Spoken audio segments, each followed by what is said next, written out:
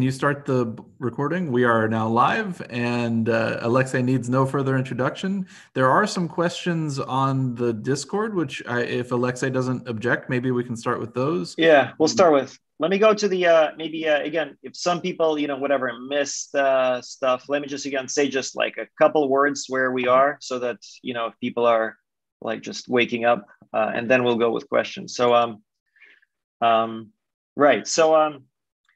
So what we're doing is we're studying, we want to implement strong interactions between photons using this the following scheme. So we'll have light propagating through atomic ensembles where the photons will be interacting with atoms using this idea of electromagnetically induced transparency that we spent a full lecture discussing.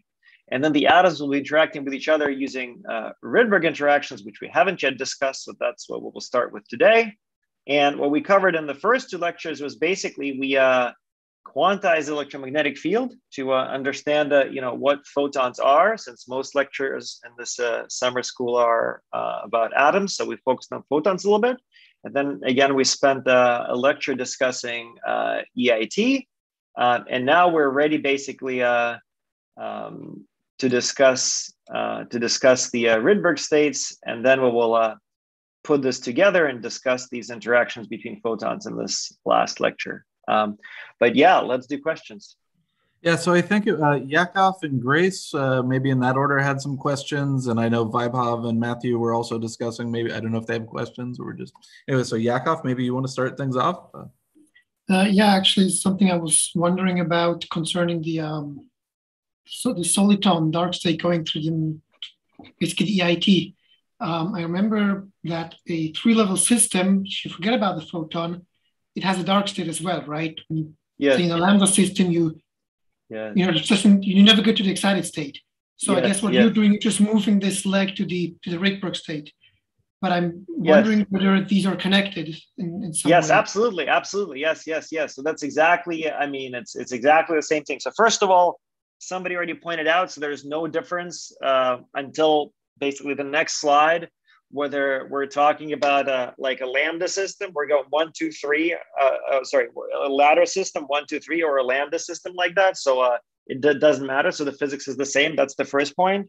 And the second point is that, yes. So, when you study EIT with a classical light, that's exactly what, how you explain EIT. You form a superposition between the ground state and that third state, and this gives you this propagation. Now, in the case of,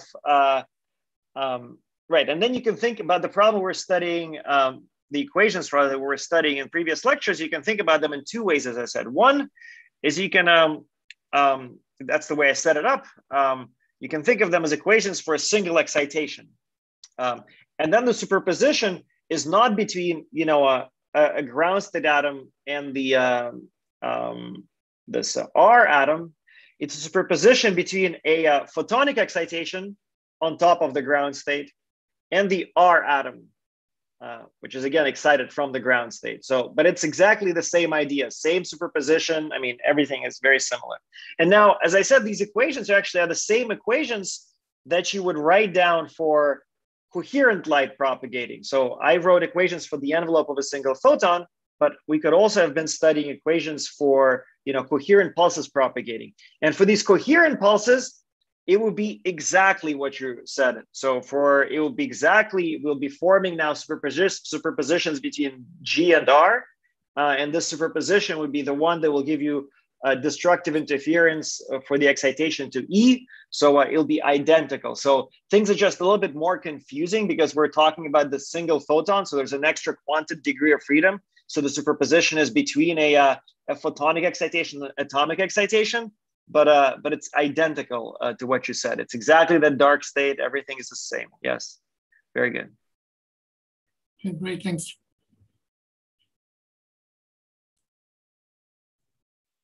So Grace, I think you also had a question. Yeah, I think there might have been an answer in the Discord, but I'll still ask it, which is just, so I think our original reasoning for having this detuning was to avoid occupying this excited state E because it has scattering and loss. But then we saw with the 3-level medium that at omega equals 0, at least we get a dark state regardless of the detuning. So I guess my question was like, why bother to detune? Yeah, very good question. Right. So as I will hopefully get to today. We will consider both scenarios. They're both interesting. That's why we discussed them before. They're both interesting with 0 delta and small delta. So basically, like the way we're going to, it'll be the rest of the lecture. So if what I'm going to say now doesn't make sense, it's okay. I mean, that's exactly what we'll spend the entire lecture discussing. But the way these interactions between photons are going to be working is that one of the photons will basically be destroying EIT for the other photon. And that's how they're going to be interacting with each other. And so when delta is equal to 0 and one photon destroys EIT for the other photon just scatters because now it sees this resonant 2-level medium. On the other hand, if we're in large delta limit, if one photon destroys EIT for the other photon, you just change the phase that the second photon acquires. So this will be the difference between dissipative interactions between photons and dispersive or unitary interactions between photons. But if this doesn't make sense, it's okay. I mean, and if it does make perfect sense, then maybe you already understand everything that I'm going to talk about today. So that's the only thing we'll discuss today. Exactly that difference. So maybe a follow-up question then, does it have, one person had suggested that maybe it was because if you have like omega not equal to 0, then for like delta large, you can avoid populating this excited state, but for like a small delta, you will immediately start populating the excited state for omega not equal to 0. Is that at all related to the comment you just made, or? I'm not sure I understand. I'm not sure. Can you repeat that again? Actually, I don't think I understand. Let me go back maybe to a picture. Let me go to a picture so that we're looking at the same thing. Yeah, I think that's a picture. Yeah. Okay, say it again now. Yeah, so I mean, like the way we got the dark state was for omega equal to 0. Capital omega. Right? No, sorry, little omega. The little omega. Yeah. Yeah. Okay. Like we just plugged in little omega equal to 0, and we got that there was no occupation in the excited state. But if we have like omega on the order of the detuning or greater, which omega? The little omega again? Yes, sorry, always little omega. If we have little omega like greater than the detuning, then will you start to excite the E state? Yes. So whenever, and this is true for both, for both 0 delta and non-zero delta. Whenever this little omega is non-zero, you don't have a perfect dark state. So that's true in both cases. And in fact, the situation is worse with large delta than with 0 delta, because it turns out that kind of this window over which this Gaussian part that I discussed is the same in both cases. But if you just try to decide, how far away do you need to go for to see like huge absorption, I mean, it turns out that the window over which this little omega doesn't matter is smaller at large delta than at small delta. So it's actually a little bit the other way around, in fact. So large delta is sort of gives you EIT that's a little bit less robust in some sense. But I'm not going to get into that. So large delta doesn't, I mean, what, right. So, okay. So what, there's a lot of details here. So how should I say that? I mean, maybe I need to start drawing. Maybe we need to set this up, but I'll try to say it in words. So if you have a large delta, one way to look at this, let's suppose this delta is larger than omega. then what you can do is you can diagonalize this two-level system ER, and you get two dress states. One like R prime, which is shifted by a Stark shift omega squared over delta from R up, and the other one state is E prime, which is shifted by omega squared over delta from the E state down.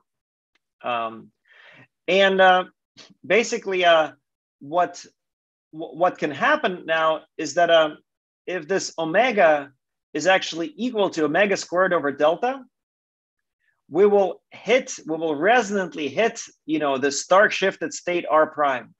And that's bad because there you get, large absorption. So, and this is this Raman absorption peak. So it's true that you have this large delta, but it turns out that just omega squared over delta away from omega, so this capital omega squared over delta away from little omega equal to 0, you just shift by a little bit, capital omega squared over delta. It could be a small number. You get this huge absorption. So it's a kind of a, so the EIT, it's not true that the EIT works better with large delta rather than with small delta. What works better with large delta is the case when you turn off this capital omega. So we turn off the capital omega, then this large delta is all important.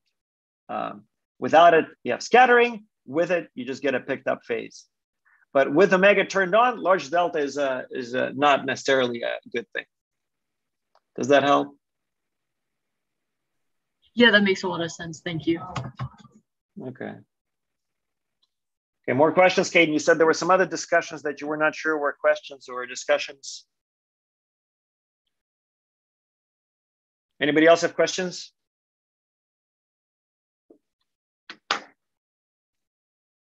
No? Okay. Okay, well then let's get going, and feel free to interrupt anytime. So okay. So we covered photons, we covered EIT, and now we'll cover Rydberg states, and now we'll connect them together. Okay, so and Rydberg states, they were covered by Antoine Brouet's, and Caden might or might not cover them, and there might also be or might have been mentions of them by Adam and Wasim. So you already know about Rydberg states, so I'm not going to have a detailed lecture on them. It'll be very, very simple, and actually with pretty pictures. So Rydberg atoms. So this is all going to be a cartoon. So let's consider electronic energy levels in an atom where the ground state, for simplicity, has here principal quantum number n equal to 1. And then this is the cartoon of the ground state electronic wave function centered around the nucleus, a cartoon. And then photons can be used to excite atoms to excited electronic states. That's what we've been talking about. And then as we excite to larger and larger principal quantum numbers, this wave function grows. And it keeps growing as we increase the principal quantum number. And then the Rydberg states are just these states all the way up here at the top that have a large principal quantum number, such as, for example, principal quantum number n equals 100. So that's pretty typical. And they have very large size. In fact, the size scales as the square of the principal quantum number. So while the ground state can be, say, 1/10 of a nanometer in size, the n equals 100 Rydberg state, when you square it here, can be 4 orders of magnitude bigger. So a micron, and 4 orders of magnitude is a lot. So and here's a kind of an analogy. So this is like a Google map of the University of Maryland campus. And let's suppose that the n equals 1 ground state is the size of this physical sciences complex where a lot of the labs of the JQI are located. So then if you consider something that has a radius that's 10 to the 4 times larger, that's actually, like a kind of a non-negligible fraction of the United States. So it's huge. So these Rydberg atoms are really, really huge. And now, because they have such huge size, scaling is n squared. So you can think of this negatively charged electron that's sort of far from the positively charged nucleus. And this is the definition of the huge electric dipole moment. And because of this, you get strong distant interactions between Rydberg states. Now, this is all very naive, but maybe let me unpack this just a little bit, and then I'll pause for questions. So the thing that is really huge here is the transition electric dipole moment. So if I take two Rydberg states, n, that's the principal quantum number, n prime, it's a principal quantum number, and s and p are the total electronic orbital angular momentum of all the electrons. So s is L equal to 0 and p is L equals to 1. So what's large is the transition dipole moment between these two states. So as n and n prime go higher and higher, this transition dipole moment increases. And now if we have two atoms, and suppose one starts here and one starts there, the types of interactions that grow, dramatically with n are these flip-flop interactions. And these are kind of dipolar one of our cubed interactions where the strength of this C3 coefficient is proportional to the square of the dipole moment, the transition dipole moment, because one atom has undergone a transition and the other atom is undergoing a transition. And each dipole moment goes as n squared, this thing goes as n to the fourth. It's huge, really fast scaling. But that's not what people typically work with. What people typically do is they consider two atoms that are both in the same Rydberg state, and that's what we will be considering. And then typically, if there are these two atoms in the same Rydberg state, they can't resonantly, one atom cannot resonantly go to one state and the other to another state. There's usually like an energy difference. So this energy is slightly different than that energy. However, what you can consider is this virtual process that the atoms first get to some other state, which is a slightly different energy, virtually, and then back. And if this energy is E1 and this energy is E2, the amplitude for this second order process is given basically by second order perturbations theory. So you have dipolar interactions squared divided by the energy difference E2 minus E1.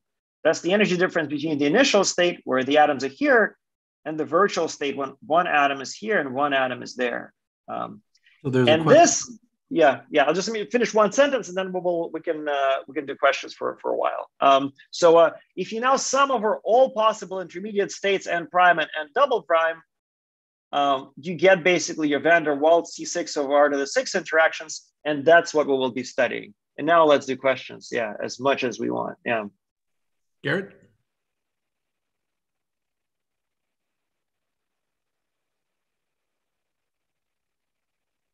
Okay, I can read this, right?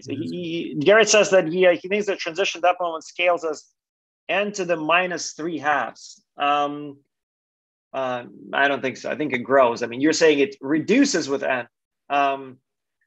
Maybe we're talking about something else. Maybe you're talking about some overlaps or something. I mean, it cannot be falling off with n. I mean, it has to grow.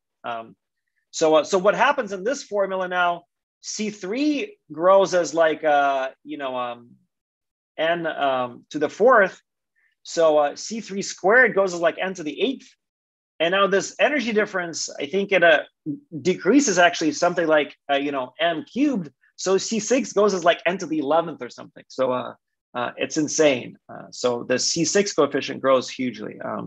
So Garrett, do you want to ask maybe? I mean, I'm not sure how this is possible. Maybe you're talking about something else. Okay. Well, you could be right too. So, but maybe it's something else. Yeah. I mean, feel free to if you figure out later what that is. Yeah, I don't think that's possible. I mean, the dipole moment has to grow. I mean, that's how this whole that's how all of this physics works, because we have no expectation value of the dipole moment in any of these states. So for this C6 to grow, we have to have these transition dipole moments to grow. So that's what all of this is based on. So I can't imagine how how it can decrease as n to the -3/2. Okay, so more questions on this. Actually, this is the end of my Rydberg review because I assume it was covered in detail. Any questions about what Rydberg states are or what van der Waals interactions are? I mean, just to say, so what this van der Waals interaction now means is that two of these Rydberg atoms, if they sit next to each other at distance r, their energy is modified by the C6 of r to the 6. So there's this van der Waals shift of the two atom state relative to two independent atoms that are far away.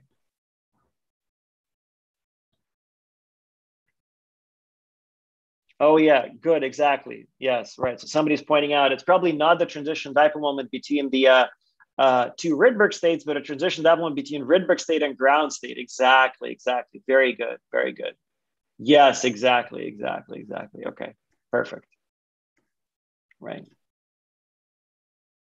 Yeah. Okay. Cool. People are on top of things. Okay. So more questions on Rydberg atoms, van der Waals interactions. No. Okay.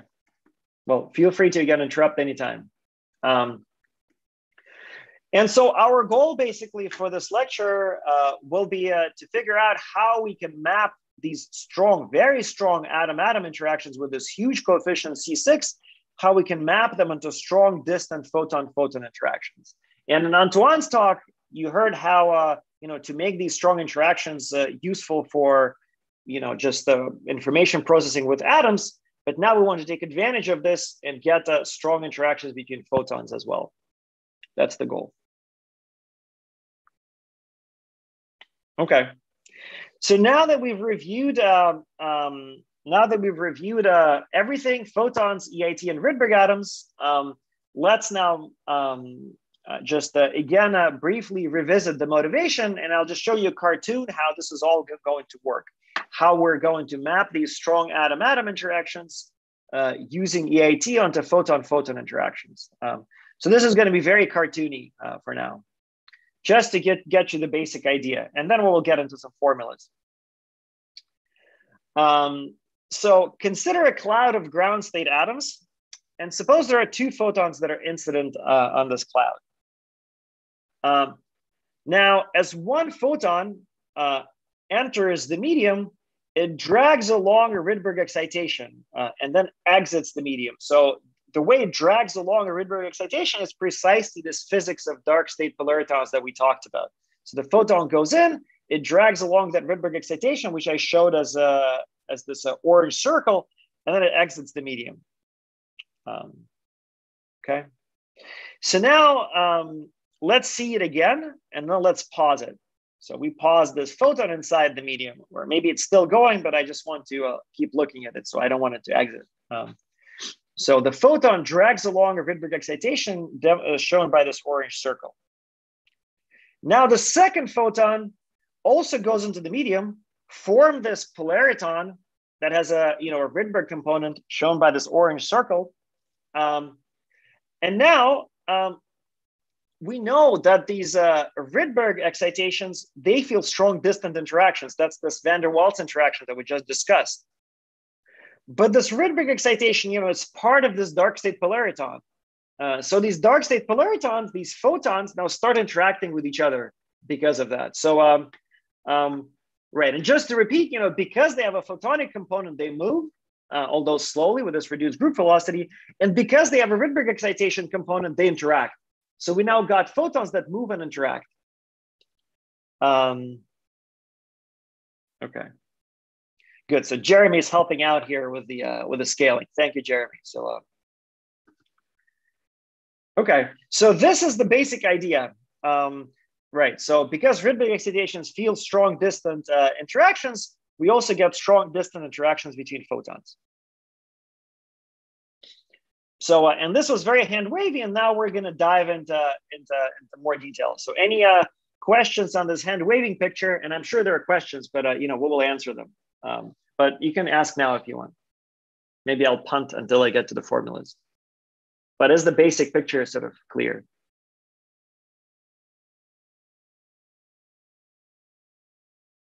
Okay. Good. Okay. So now what we'll do, and maybe that's the only thing actually we're going to do. We probably won't have time for these other parts, which is fine. They're not really necessary. It's much easier actually to understand what's going on is instead of fully describing the math behind this intuition that I showed, where you have these two moving photons, it's actually much easier to study the problem where you have a stationary Rydberg excitation and the polariton interacts with it. The math is much simpler. The explanation is much simpler, but it really completely covers the intuition for the case where both photons are moving. So that's what we're going to do. We're going to now study, probably for the rest of the lecture, the situation where a photon or a polariton is interacting with a stationary excitation. But it will give us all the intuition we need. Okay. So photon interacting with a stationary excitation, stationary Rydberg excitation. So this is our medium. And let us have two different Rydberg states, R and R prime. Here they are. And let's suppose a photon is coming in our favorite, EIT configuration. And now finally, it's going to be important that R is a Rydberg state. So before it didn't matter, but now it's going to be a Rydberg state. And let's suppose we have a single atom somewhere inside the medium at position Z0 that's prepared in the state R prime. So all the atoms are in the ground state, except one atom is excited to the Rydberg state R prime. We could have maybe this is an experiment that Antoine runs, where he's able to excite a single atom, a particular atom, to the state R prime. So that's the assumption. And then we want to see, we already know what happens to this photon without this R prime atom. That's what we explained in the previous lecture. But now we want to know what happens to this photon in the presence of this extra, R prime excitation. How does it modify the physics of the EIT? So, as we introduced this atom in R, so atoms in R now experience a van der Waals interaction with the atoms in R, with the atom in R prime. Now this atom in R prime is just fixed, so it's sitting there. So what it does is just it gives a potential for the atoms in state R that depends on the distance between the R atom at position Z and the R prime atom at position Z0. So like this. So the energy of the state R now depends on how close this R atom is to the Z0, If it's far away, then this is 0. And if it's close, it's really this 1/6, and it's huge. So this energy of the R atom is now spatially dependent. Okay. So this means that far away from the Z0 atom, this 1/6 is negligible. This is basically almost 0. And we get our favorite transparent EIT medium that we discussed. However, next to the Z0 atom, this shift is large. It can be so large that this omega basically becomes negligible. I mean, it doesn't do anything. Omega couples to nothing. The state R is shifted away to infinity. And so then near the Z0 atom, we effectively have a resonant two-level medium, absorbing resonant two-level medium. And so when the photon goes in, it first goes through this transparent EIT medium, but then it gets to this absorbing two-level medium and it gets scattered. So what happened, right, is that this R prime excitation caused the scattering of this incoming photon in an otherwise transparent EIT medium. And we will discuss sort of in the following slide that the size of this absorbing two-level medium is given by what we call the block A radius, the Rydberg block A radius RB, which I'm going to define. So this is the basic, yes. Is the sort of geometry of the scattering, is it like you'd have for a normal two-level system, or is it modified by this medium? like the direction of the scattered wave? It's in 4 pi. Yeah. So symmetric for. Yeah. Well, I mean, it's not. I mean, it's never symmetric. You know, there's some dipole pattern. You know, it depends on your polarization. Yeah, it's usually. I mean, the scattering happens through this gamma, right? And gamma, you know, is just this single atom, you know, decay that's into 4 pi. You know, with some, you know, some funny dipolar pattern. Yeah. Oh. Yeah. Just a clarification question. So R prime is R and R prime the same state, or? Very good question. Yeah, so I assume that they're different, and that's why I drew this R prime a little bit lower than R. You know, it's some different Rydberg state. And the reason I want to do this is I want to make sure that if I prepare an atom in the state R prime, and then I shine this classical light omega on it, and then I send this single photon on it, I want to make sure that nothing happens to it. I want to make sure that it gets, you know, it doesn't move. I want to make sure that's a stationary excitation that I can just treat as creating a potential for the state R. So it's no longer like a quantum object, really. Okay. So, yeah, so that's on purpose to simplify the picture. Yes. I see. So basically, it's like maybe we need a modified C6 instead of like the C6 we get when we have like two. Yes, exactly. Okay. So this is a C6. Cool. This is a C6 interaction between R and R prime. But the way you derive it isn't exactly the same way. You you know, consider these two atoms, then they do some virtual thing, and then they come back. So the derivation is the same, but it's indeed a C6 coefficient between two different Rydberg states. Very good, very good. Okay. Yeah, I totally shoved it into the rug. Excellent. Okay. Thanks for paying attention. Yeah, thank you. More questions? These are great questions, both Caden and Tianru. Excellent. And thank you, Caden. You know, notice, Caden, this is every time you're a pro. You know, until you ask the question, nobody's asking questions, and then you go for it, and everybody asks. That's great. Then I'll ask another. Do the R and R prime have to be different? The same angular, or there shouldn't be a transition matrix dipole between R and R prime? Yeah. Well, so yes, exactly. You don't want a situation where you have this R excitation that's created by this polariton, and then there's this R prime atom. Then you get a more complicated thing. You know, they start flip-flopping, which is actually a very, very fun problem. So I'll briefly, actually, I probably won't get to it. But you know, there's this famous two-photon gate that's based on these Rydberg polaritons that Misha and Vladen did. The first author is actually Jeff Thompson, and they exactly do that. So they have one excitation prepared in a P state, and then an S polariton goes by, and they like go by using this flip-flop. It's really cool. This gate works like amazingly, and there's like a sort of a gate between this excitation and the photon. Beautiful stuff. So, but we're gonna not do these complicated things. Yeah, we assume they're both S states, for example, so they cannot flip-flop. I mean, they can flip-flop actually, because your C6 interaction can have an off-diagonal matrix element, but we assume it's small compared to to the energy difference between them. Okay.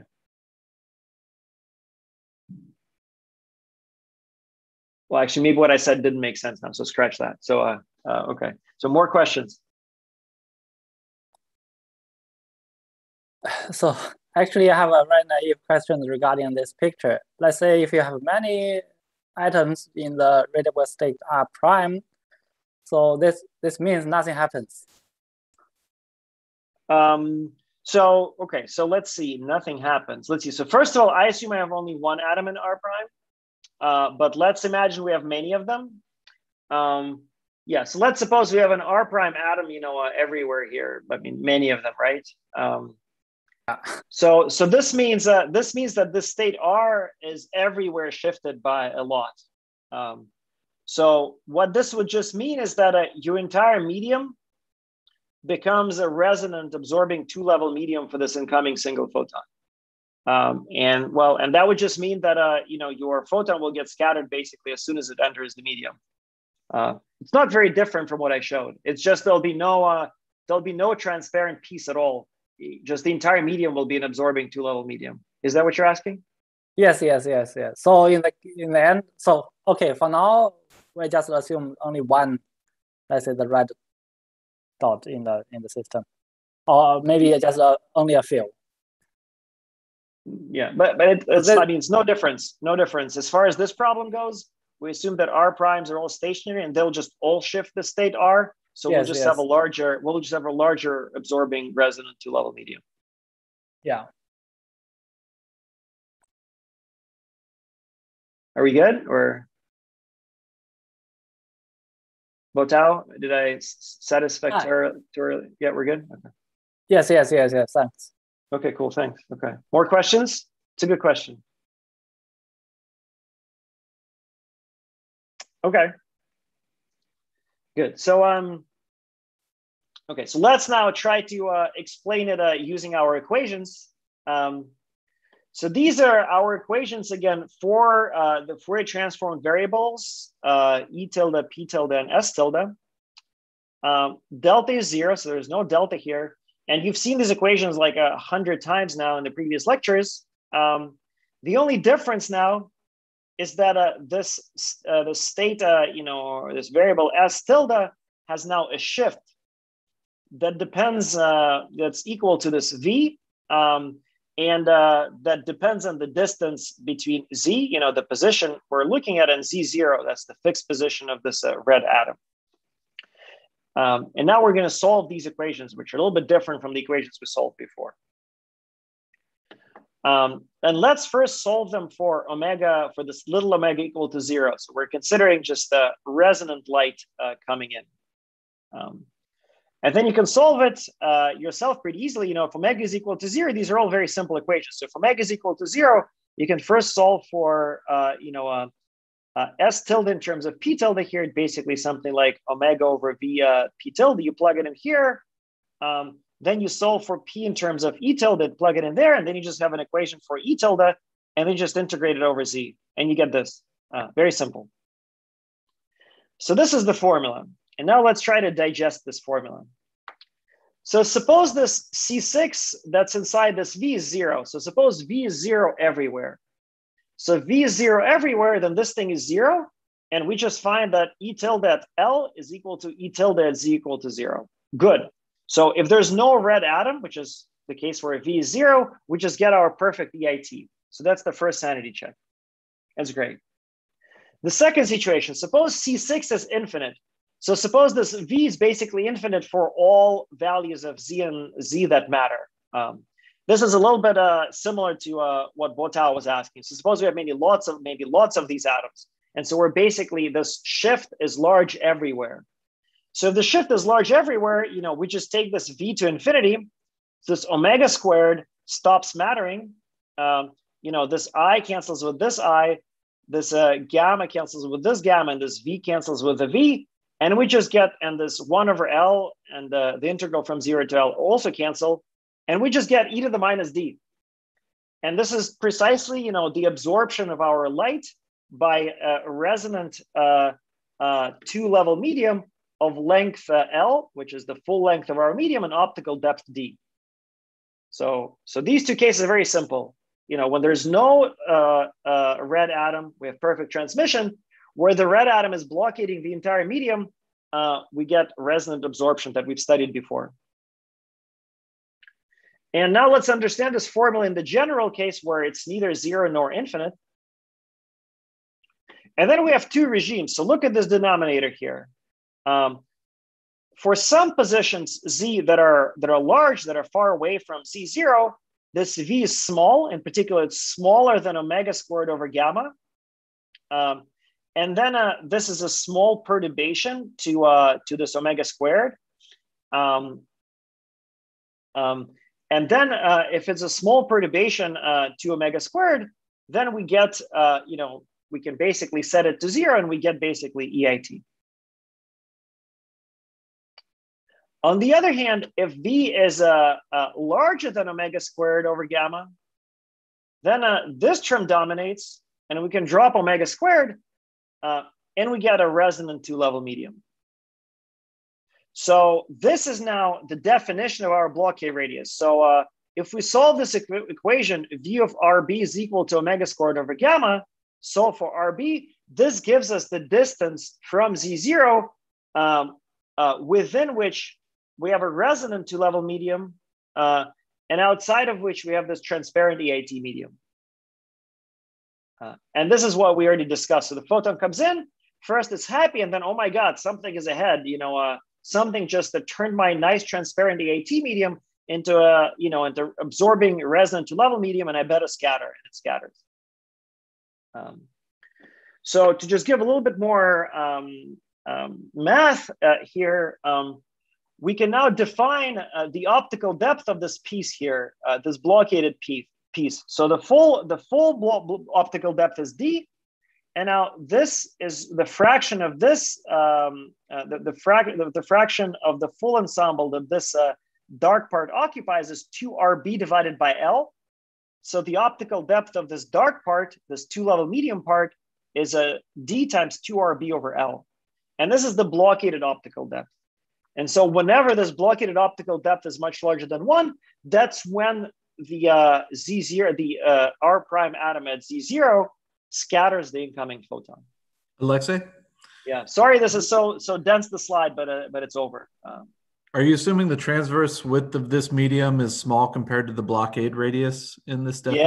Yes, exactly. So I put all this under the rug. So I'm assuming a lot of things here. First of all, my entire problem is one-dimensional, right? And for this problem to be one-dimensional, I indeed have to assume that the blockade radius is larger than the transverse extent, and then I can do this one-dimensional approximation. Excellent question, Caden. You're on top of your game today. More questions, motivated by Caden's excellent question.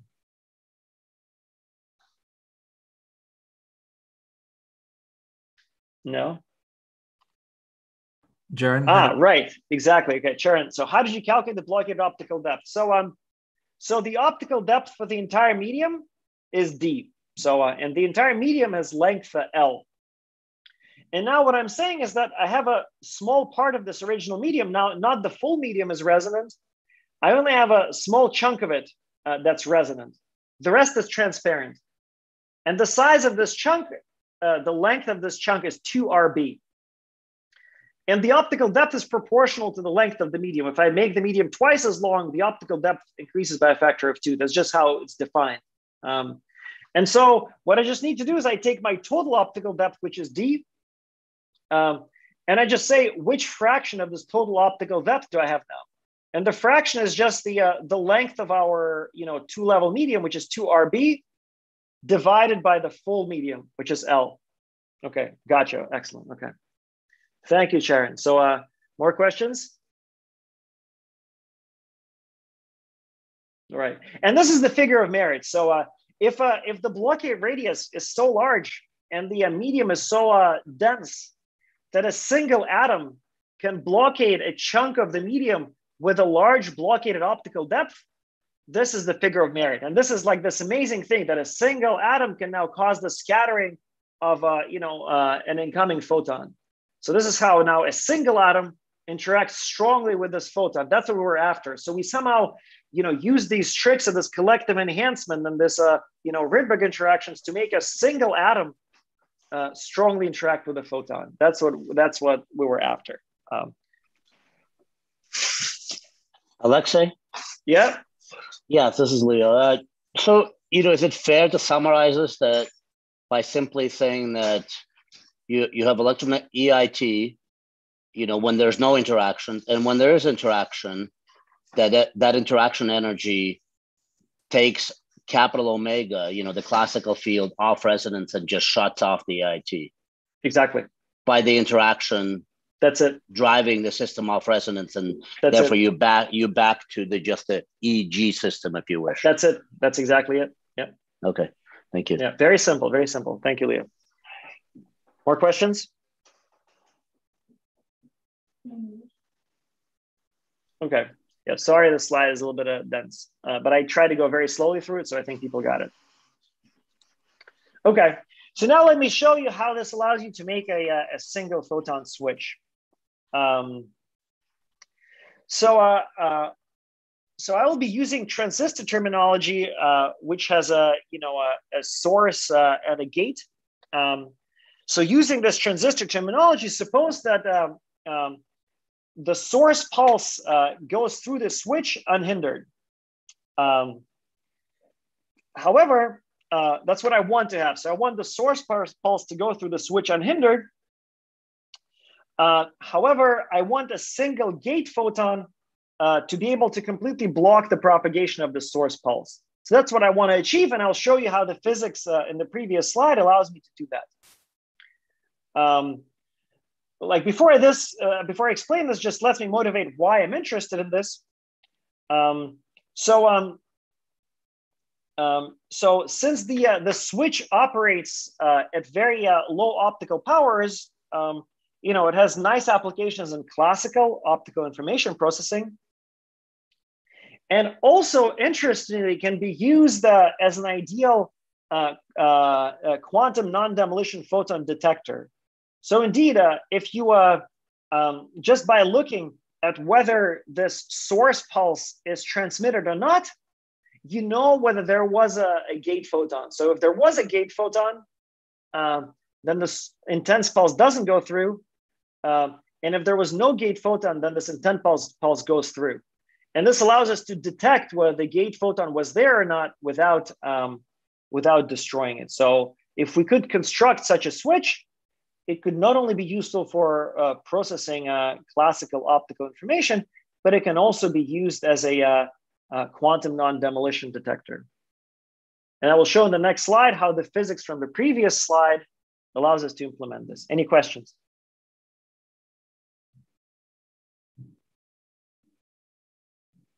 No? Okay. So right. So here's how it's going to work. So we first are going to use our standard Rydberg EIT configuration to convert an incoming gate photon into a polariton, consisting mostly of this Rydberg excitation R. Then you remember this entire physics of EIT and compression. So once the polariton is inside the medium, we can turn off this control field, which completely maps our incoming photon onto a spin wave that consists of a single R excitation that is spread across the entire atomic ensemble with a spatially varying amplitude, which I will call here C of Zi, that is given actually approximately by the shape of the original incoming photon wave packet. So now I turned off all the light. There's no more light. All of the atoms are in the ground state except for one atom that's excited to the Rydberg state R. And the amplitude of this excitation, it can be any atom. And the amplitude of this excitation is determined by the shape of our original incoming photon. So we stored our incoming photon into this spin wave, into this collective Rydberg excitation, okay? So any questions on the storage? So we covered it before, but maybe people forgot. Any questions on this? Okay, so we stored the gate photon. And now we consider sending a second photon, a source photon, in this Rydberg EIT configuration that involves a different state R prime. And I'm sorry, I guess to make the analogy better with the previous slides, I should have called this R prime and this R. So R is now a stationary excitation, and our light propagates on the kind of R prime EIT. So things are a little bit switched, sorry. But again, we have the stored excitation in R, and then a second photon now travels on this three-level EIT configuration involving state R prime and field omega prime. Okay, let me pause and answer the question. So I thought a collective excitation was usually considered within a block A radius. Does the spinway extend over the whole sample because you're not sure where the excitation occurred? Very good. So the collective excitation, this collective enhancement, had nothing to do with the Rydberg physics. So when we just were studying EIT, that's actually what EIT was all about. We have this photon that is moving, and it's dragging with it a single Rydberg excitation that can be in any of the atoms. So it's just the physics of EIT that gives rise to this, a collective excitation. It has nothing to do with Rydberg.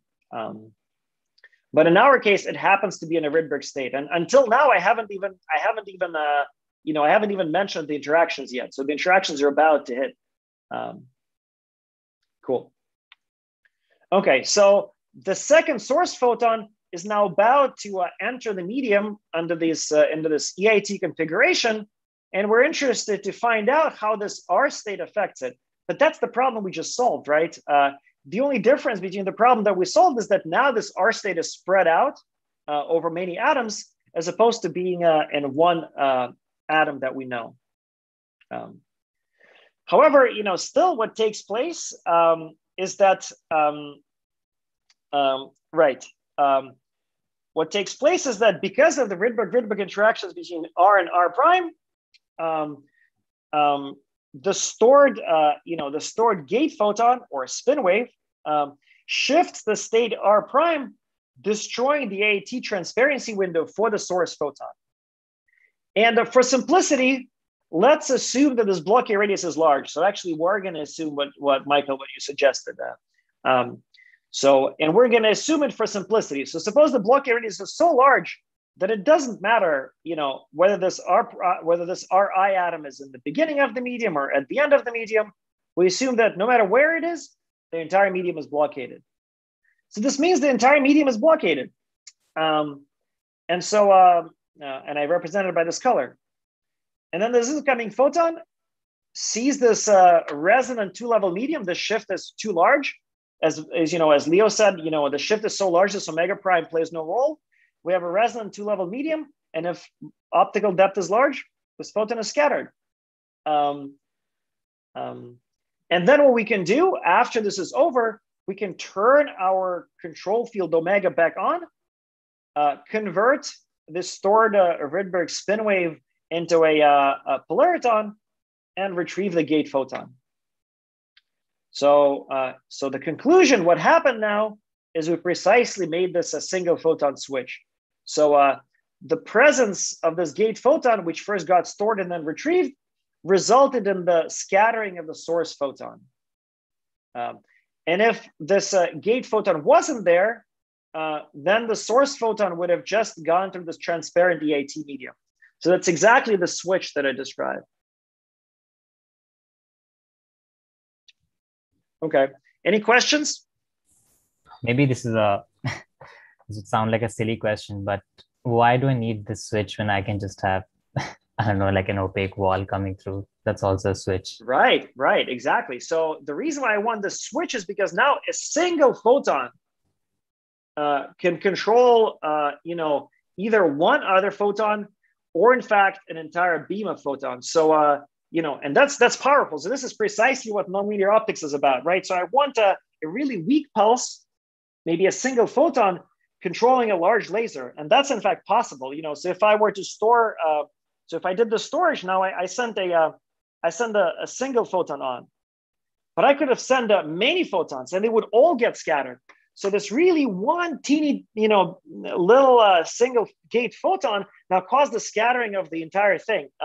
And this allows you to, for example, if you're doing classical information processing, this allows you to do, it in a very kind of energy efficient way, because just a little tiny signal controls a big signal. Yeah. And you can do things, sort of more interesting things. I mean, it won't be kind of useful right now when we're on resonance because we'll lose the source photon anyway. But if we could do it sort of in a way that we don't lose it, then we could in principle even create a superposition of this gate photon and no gate photon. And then we'll have a superposition kind of incoming source beam going through versus not going through. And this will be like some sort of a cat state. But I probably won't get to that. So, and you cannot quite make a superposition of having a wall and no wall. I mean, but essentially that's what it is. You're able to create a superposition of a wall and no wall. Yeah. Excellent question. Not a silly question. Fantastic question. More questions. Sorry, and sorry, a basic question. So having this spin wave in terms of where your Rydberg atom is, does it actually? I mean, you're not sure where the Rydberg atom is, but does it actually mean that you have more? I mean, effectively more power in deflecting the incoming wave, because the way I see it is that you actually have, let's say, a quantum state that that has some uncertainty in where your Rydberg atom is. So you will have an uncertainty in where your incoming photon is deflected from what point in the sample. But yeah, then, so actually, yeah, so excellent question. Power? Right. Yeah. So right. So I'll partially answer this in the next slide. But at the moment, there's no difference. So I assume that this blockade radius, I assume that a single Rydberg excitation, no matter where it is, it blockades the entire medium. So if I knew where it was, suppose like it's like right here, the effect would be the same. The entire medium is blockaded. So this uncertainty in where it is, it neither hurts us nor helps us at the moment. The entire medium is blockaded anyway. So no matter where it is, and if I had more of these Rydberg excitations, it would still be the same. The entire medium would still be blockaded. So it's just completely blockaded. So it's just the resonant two-level medium, which is a resonant two-level medium. So Yicheng has a question. Yeah, how will the source omega prime affect the gate photon? You probably have mentioned that. Right. So I assumed for simplicity that this R and R prime are different. And so they're sufficiently different that a photon omega, like a classical field omega prime that's resonant with this ER prime transition, is off resonant from the ER transition, and I want them to not affect each other. Yeah, I'm not sure I mentioned that, but that's the assumption. Thank you for the question. Yeah. So I want this R to be stationary and not affected by omega prime. I have a question as well. Yeah. What's related to this not knowing where the Rydberg excitation is? I can imagine two scenarios. Either this source pulse is scattered off. You don't know from where inside the medium it's scattered. So it's kind of in a superposition of being scattered from different positions within the medium. Or the other scenario I could imagine is that the scattering event is like a classical measurement, and you therefore collapse the spin wave function onto a single excitation. So that's exactly next slide. So I don't know if you've seen the next slide, but that's what I'm about to talk about. So here I'm assuming again that the entire medium is blockaded by a Rydberg excitation, no matter where it is. So the scattering here always happens right here at the boundary, because I assume everything is blockaded. So the effect on the medium is the same, independently of where the Rydberg atom is. But in the next slide, I will exactly address your question. So hold on for just 1 second. Any more questions on this? Okay, good. So we went through this, right. So now let's exactly study Yakov's question. So suppose now the blockade radius is not the full medium. Suppose the blockade radius is smaller than the length of the medium. So if the blockade radius is smaller, we have a little bit of a problem. The problem is as follows. So consider again this stored gate spin wave that scatters our source photon. So the scattering, exactly as Yakov said, the scattering can now happen inside the medium, not just at the boundary. It can happen inside the medium, anywhere inside the medium. And furthermore, the environment actually knows exactly where the source photon got scattered. And since the source photons get scattered at the boundary of the blockaded region, remember this picture, it always scatters at the boundary if the medium is sufficiently optically thick. So it means that the gate excitation, in fact, must be sitting exactly one blockade radius ahead. So boom. So the environment knows the photon got scattered here. So it means that the Rydberg excitation that caused the scattering must sit basically exactly the one block year radius ahead. So this means that the scattering of the source photon destroys this nice smooth spin wave by localizing the gate excitation right here. So the environment knows where the excitation is. So instead of having this nice superposition, the environment knows where it is, but we don't know where it is, but we end up getting just a mixture. So this nice superposition of these different positions of where the Rydberg excitation is becomes a mixture. And because it's a mixture and not a superposition, if we now try to turn on the it's localized excitation, if we now try to turn on this gate control field to retrieve it, we actually will not be able to retrieve it. So the retrieval actually relies on the fact that it's a nice smooth excitation. So kind of in frequency space or momentum space, it's narrow and it can be retrieved. But if it's a localized excitation, it has a high frequency components that don't fit in the EIT window and they cannot be retrieved. So instead, this is not retrieved and it gets scattered. So Jakob, does this answer your question? That's exactly what you asked and even answered during your question. Pretty amazing. I don't know, maybe you were peeking ahead and looking at the slides there. I was not, but thank you. Yes, You're not? Oh, that's amazing. Okay. Okay, yeah, that was an entire paper. Okay. Is the sending of the photon equivalent to doing a measurement as we lose the superposition information? Well, it's a measurement, but by the environment, because we don't keep track of we don't keep track of where this photon got scattered. Like the environment knows, but we don't know. So the environment indeed measures where it got scattered. If we were able to catch this photon, we could figure out where it came from, and then it'll be a measurement of where the R prime excitation is. But because we don't keep track of where the scattered photon came from or went, we need to trace over all possible places where it got scattered from.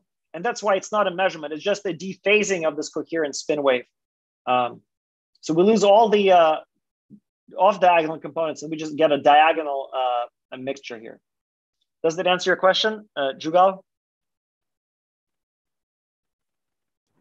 Yes, thank you. Okay, excellent. More questions?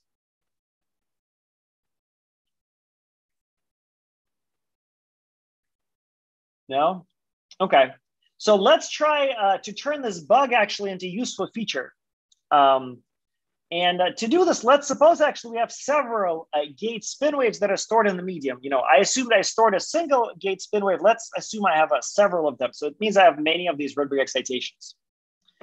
So in that case, the physics that we just discussed will cause the localization of the first one of them, but these photons will never get to the second and the third one.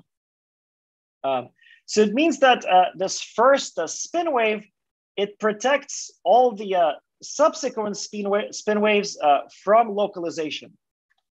So it means that we will not be able to retrieve that first guy, but we will be able to retrieve all the guys after it. And what this is actually, right, so all of the subsequent photons will just be scattered exactly at the same place. So what this implements actually a single photon subtractor. So when we retrieve the spin wave, that first one got localized, it cannot be retrieved, but these other guys are still nicely spread out and they're nice and coherent and they can be retrieved. So what we did is we implemented a subtractor on the gate photons. We subtracted one photon. And such single photon subtractors, they can actually, if you put them one after the other, they can be used as photon number resolving detectors because we can be subtracting photons one by one. And we subtracted 3 times and there is nothing left. It means there were 3 photons there. So this is a single photon subtractor. Any questions?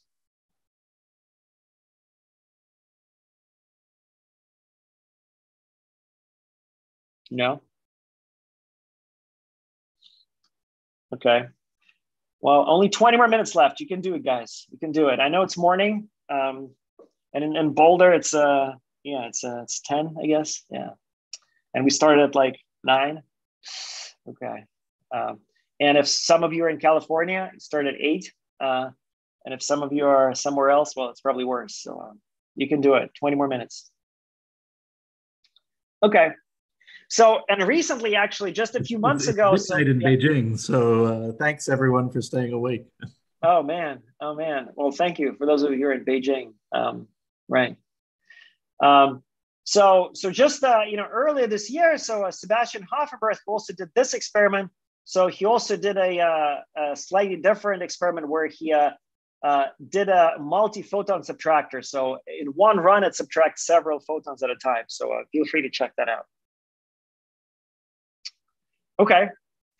So moving on now to the probably the last thing that we will cover is a photon interacting with a stationary excitation, but now off resonance, as opposed to on resonance. And we will show how this can be used to realize a two-photon quantum gate. Okay, so first I'm going to just repeat what I did on resonance, but now I'll do it off resonance, and I'll just emphasize the differences. So same thing, two states R and R prime, an incoming photon that interacts with this three-level EIT system. The only difference now is that there's a large detuning delta.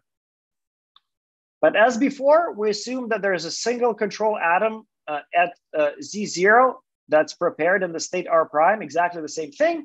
We just have a large detuning delta here. So as before, this atom at Z0 shifts the state R in a distance-dependent way, like this. And then, as before, far away from the Z0 atom, we have a transparent EIT medium. Remember, EIT is not really affected by this delta. It works pretty well. But now what is affected is that near this atom Z0, where the state R is shifted far away, where this omega has nothing to couple to, now instead of having a resonant two-level medium, we have an off-resonant two-level medium. And this is sort of related to what everybody was asking about. Leo was asking about, Grace was asking about it. So now, when we have this excitation around it, instead of creating an absorbing medium, we create an off-resonant two-level medium. And we will, in a minute, define again this off-resonant blockade radius RB that defines the size of this off-resonant two-level medium. And as we will see in a second, this off-resonant two-level medium, instead of scattering the photon, it will imprint a phase on it, which now starts smelling now as a gate. But let's derive it. So any questions on the setup? It's the same setup as before, except now there's a large detuning delta here.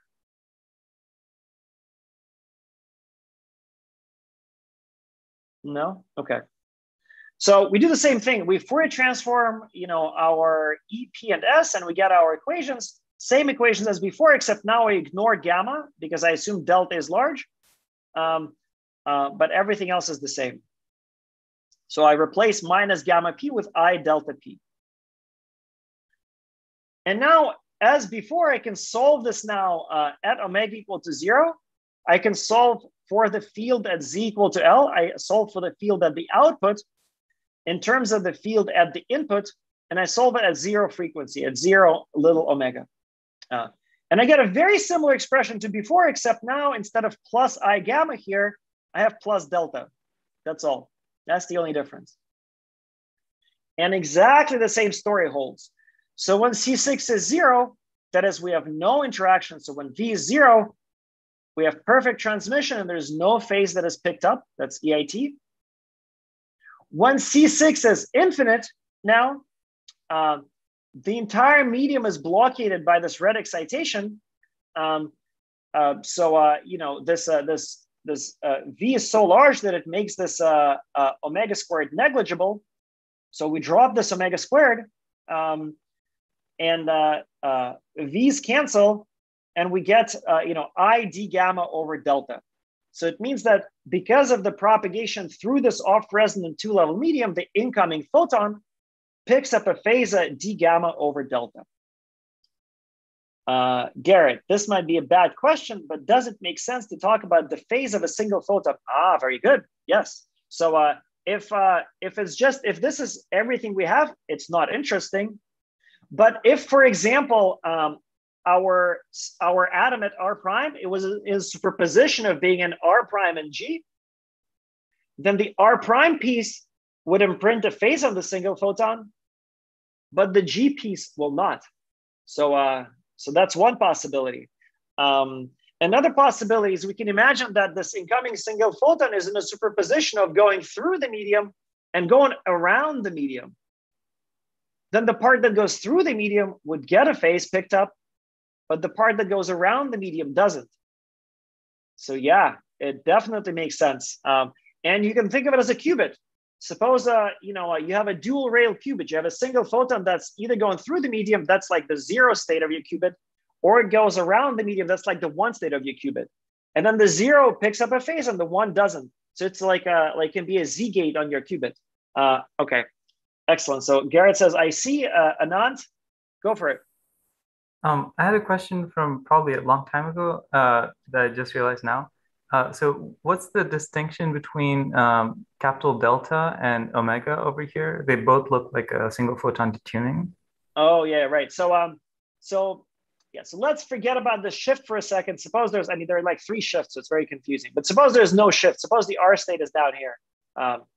So you can think of delta as a single photon detuning and little omega as a 2 photon detuning.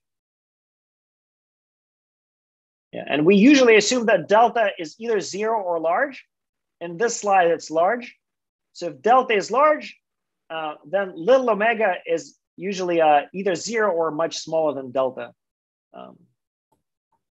I see. And back in the earlier lectures when we talked about EIT as like a filter, the omega there could have just as well been delta, right?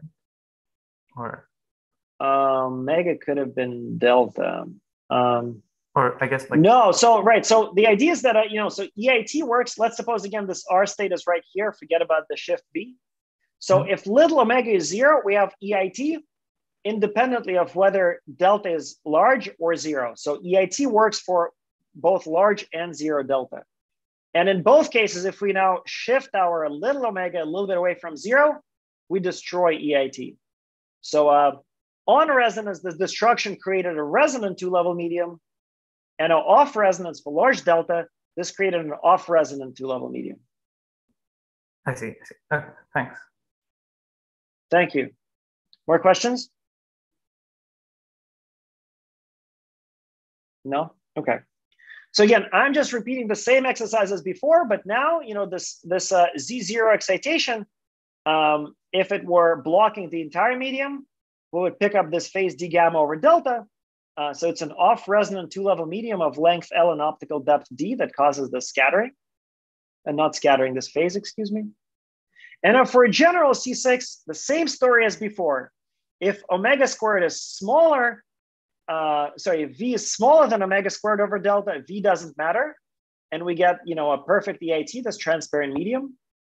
And if V is greater than omega squared over delta, then we can ignore this omega squared here. And we have the off-resonant 2-level medium. So off-resonance, the Bloch-A radius is defined by this equation. So V of RB is equal to omega squared over delta. On resonance, it was omega squared over gamma, and now it's omega squared over delta. And this RB now separates the transparent EIT medium from this dark region, where we have an off-resonant 2-level medium. And again, we have this blockaded optical depth. And this means that this R prime excitation at Z0 imprints a phase of gamma divided by delta times the blockaded optical depth. And if we can tune this phase dp gamma over delta to be pi, this will be, putting a phase pi on our photon. And this would allow us, for example, to entangle the atom with the photon if one of them were in a superposition state, exactly as I described earlier in response to Garrett's question. Questions? Sorry, is there an intuitive picture to see why the effect of this delta is to not scatter the photon?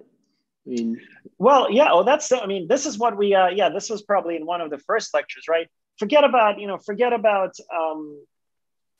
this R state completely. Forget about this omega. Suppose you just have a 2-level medium. I mean, what happens is that if this capital delta is large, we basically never populate this E state. We just off resonant from it. We never populate it. And so this gamma, which is the decay of the E state, I mean, it doesn't get a chance to act. So what happens is we just populate this E state only virtually. And it's this virtual population of the E state that gives us the phase. Now, of course, this virtual population comes with a small scattering, but turns out the small scattering, I mean, it goes like 1/delta squared, while the phase goes as 1/delta. So for large delta, the scattering is suppressed more strongly than the phase. So you pick up a phase without scattering. I see, nice. Cool. More questions? Okay, 10 more minutes, guys. You can do it.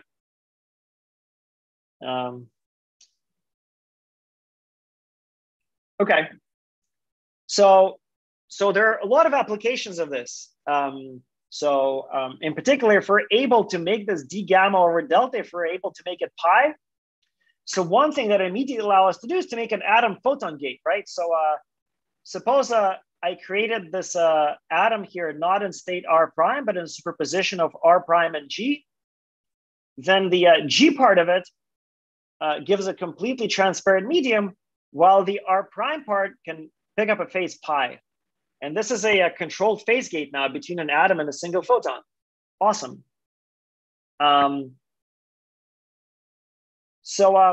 Right, so let me in fact write this out. So we now just discussed the case if this phase is d gamma over delta, if it's equal to pi, then if our atom is prepared in state R prime and we have a single photon coming in, then we can get a phase pi if this d gamma over delta is pi.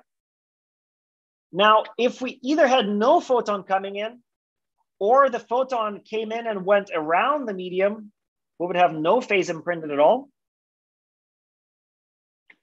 Similarly, if this R prime atom, instead of being in state R prime, it were in G, there would also be no phase, independently of whether we send the photon through the medium or didn't.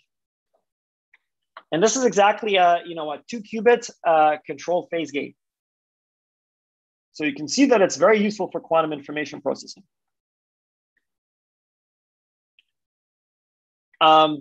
Now, there are 2 ways. Now, we were interested in photon-photon interactions, but we just figured out how to do atom-photon interactions.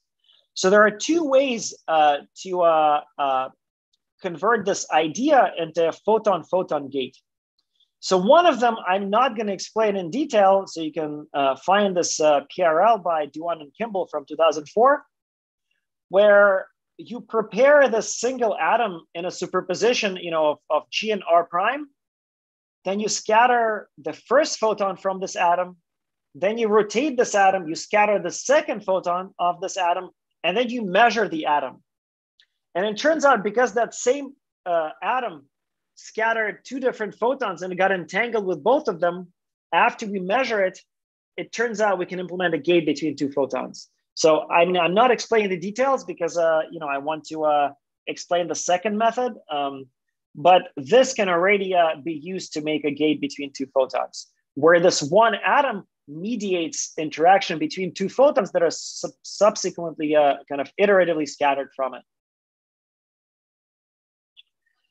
Now, the thing that is maybe easier to understand that I will explain is that we can make a photon-photon gate using storage and retrieval, which I have explained, storage and retrieval. So what we do is we store the control photon as an R prime spin wave.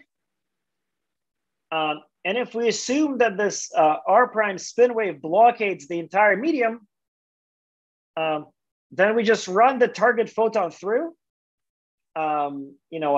as explained here. If d gamma over delta is equal to pi, it picks up a phase pi. And then we retrieve the control photon. And this implements the gate between the control photon and the target photon. And this was done, in fact. So this was done by Gerhard Rempe and his team So another sort of leading author there is Dewar. So they first did it just for like a single photon, and then they did it, in fact, for a superposition of sort of one photon that's interacting and one photon that's not interacting. So it's been done beautifully. And this is the similar gate by Jeff Thompson, Misha Lukin, and Vlad Buletic, where they use this flip-flop interaction that somebody, maybe Tian Rui, I think, mentioned. And there's another sort of related work here. But this is how you do the photon-photon gate. And this is, that's what we were after. So any questions on this slide? So Alexey, I'm not really sure how to make this question precise, but to make all these gates and things useful and work, somehow, I guess you want to do more than just shine them in a cloud and then they're gone forever. Is it easy to capture all the photons coming out, to not just lose photons? Well, I mean, here they're not lost. I mean, so imagine, imagine you're doing some, quantum computing with photons, right? I mean, you have some network of beam splitters and phase shifters. So you can imagine doing it using linear optics quantum computing, where, you make these measurements and, herald it on the measurements, you do something, so you can just do that. But it's not very efficient. It requires a lot of, ancillas and stuff. So then you can replace some of your beam splitters. You can replace with this, with this two photon nonlinear gate. So you need a network of photons that go through and interact with, like these two photons interact, then those two photons interact, and then it works. Yeah. So I guess that's kind of what I'm getting at. That with a beam splitter or with fibers or even free space propagation, everything's pretty collimated and stays really nice. Is that also the case here? You don't get weird. Yes. No, you get nothing. I mean, that's the beauty of this EIT. Everything, if your optical depth is sufficiently large, then the storage and retrieval, doesn't really affect anything. Either transverse or longitudinally, the same photon that you got in, it comes out, with whatever inefficiency your storage and retrieval has. And when this target photon goes through, again, nothing is affected. So it is exactly like that. Yeah, you don't lose anything. You don't need to collimate. Everything is beautiful. And it was, kind of demonstrated, here in these papers. Okay, more questions? I mean, we're pretty much done. So, yeah, I think, so I was gonna, let's see. Oh, applications, right? So, so exactly as Caden said. So if you could implement, this photon-photon gate, you can use it to do photonic quantum computing. Based on nonlinear optics as opposed to based on linear optics. And this quantum computing based on nonlinear optics is more efficient than the one that's based on linear optics. You can also do a quantum networking, which is a convenience. So normally in these quantum networks, maybe you need to converge your photons, to matter, and then you do some gates between, two matter qubits. But here, you can do gates in some sense directly between photons. I mean, it's not quite true. We still do some storage, but at least this photon doesn't have to be stored. It just runs through. So it's also useful for quantum networking. And really, that's it. So I think I'll just stop here. So, and I'll just briefly to tell you, I mean, there'll be very little difference between this section that we're not going to get to, dynamics of multiple photons and interactions with stationary excitations. If you have two photons, what's going to happen is very similar to a photon with stationary excitation. One of the photons will create either an absorbing two-level medium on resonance or a refractive, two-level medium off resonance for the second photon. And you get the same thing. You can get a two-photon gate, or on resonance, you can get, turns out, a source of single photons, but I'm not going to discuss that. It's very similar. I mean, something that's non-trivial that I will not discuss is if you're off resonance, you can basically get a medium of interacting dark state polaritons, and you can write, many body field theory for them, and you can study it in the same way in which you study many body physics of electrons. So now it will be a Hamiltonian describing many body physics of these polaritons, which are bosons. And that's exciting. And you can study whatever. You can study topological phases of them. You can study, crystals of them. There's some proposals on this, and there are even some experiments. So John Simon, demonstrated this Laughlin state of photons using basically ideas that are very similar to this, except in a cavity. So that's it. Okay, a question here about the subtractor. How do you actually retrieve the others while the first one is scattering the incoming photons? Okay, let me go back. Right. Okay, so after we do the scattering of the source photons, then we're done. And then the state of the gate spin waves that we have here is that one gate spin wave has been dephased, it's localized, and the other gate spin waves are not dephased. And so if we just turn on this RE control field to try to retrieve everything that's stored in this GR transition, that's just what's going to happen. The things that are dephased, this guy will not get retrieved because it has large frequency components. It's narrow in position space, and it's narrow in time space, and wide in frequency space. It's wide in momentum space. It's not going to fit in the EIT transparency window. But these other guys that have not been dephased, they'll be retrieved in exactly the same way in which they were stored. So nothing special. You just turn on this control field, and these two guys come out, and this one doesn't.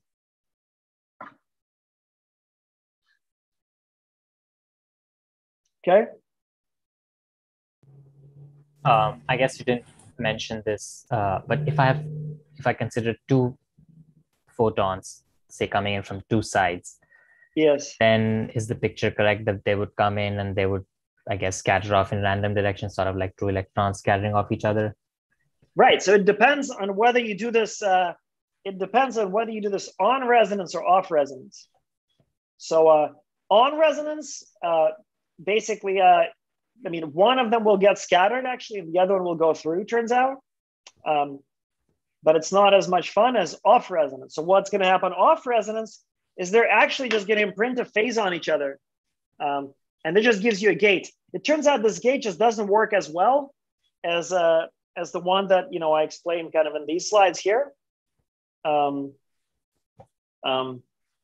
it doesn't work as well as this. But it's still a gate. They just go through each other. It's beautiful. Yeah. More questions? This is a more open-ended question, but can one try to use these Rydberg state in the 3-level systems to actually try and do generation of single photons? My impression that single photon generation is still like a tough problem. Is there any? Yes. So I was gonna cover that. So, but I didn't get to it. So if you this has been done. Not quite in the way that I'm gonna say now, but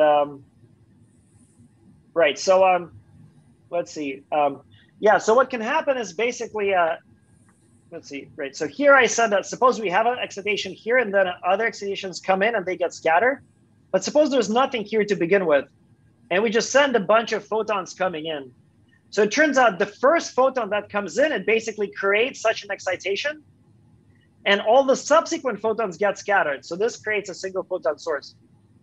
So you basically send in a coherent pulse in, and out of every Fock state of this coherent pulse, you pick out one photon that creates this polariton, and it goes through. But all the subsequent photons just scatter off. So it exactly allows you to make a single photon. Now, that's not how people actually do it with Rydberg atoms. The way you do it is you try to excite basically from the side off resonance. You try to excite your atom from G to R. And if there are strong interactions between these R states, you can only excite a single one. And you excite a single one, and then you retrieve it. And this works really well. So the most recent experiment was by Trey Porter and Steve Rolston, and they created, basically one of the best single photon sources ever this way. Oh, that's really cool. So is that the first example of sort of like single photon generation on demand? or are there? No, it's not the first example. There was a paper actually like a while ago. One of the first papers actually on this Rydberg EIT physics was by Alex Kuzmich and is a student whose last name is Dudin. And that's what they did. It didn't work as well as this most recent one, but yeah, and there are lots of different, single photon sources or this quantum dot based that used to be very bad, but now they're getting better and better. So this single photon source that Trey Porter and Steve Rolston made, the paper is called something like on-demand single photon source, something like this. It's very good, but it's not better than the quantum dot source along all axes. Like along some axes is better, but along some axes not as good. For example, I don't think it's as fast. But yes, it's basically a deterministic single photon source, but it's not perfect. There's still small admixtures of like 2 photon states. There's some small probability of vacuum. There are all of these imperfections, but they're all characterized there. So yes, that's a great path to single photon sources. Yes, probably the best in my view. Thank you. Great. So Alexey, thank you again. We could probably have lots more questions, but we have our 1-minute talks right now, so we have to keep things moving. So let's thank Alexey for the really wonderful few lectures. Let's take a 5-minute break. So we'll reconvene, I guess, Boulder time 10:41.